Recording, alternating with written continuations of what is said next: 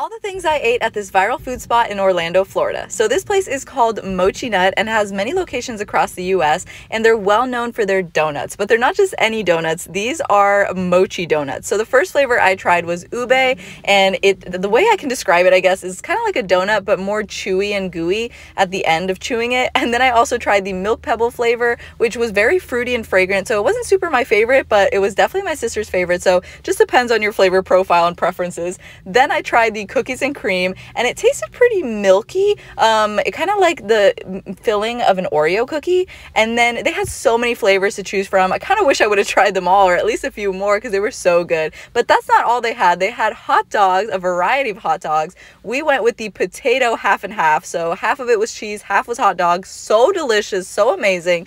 And then of course I had to have a classic taro bubble tea, because these are amazing everywhere you go, but especially here. This one was so good.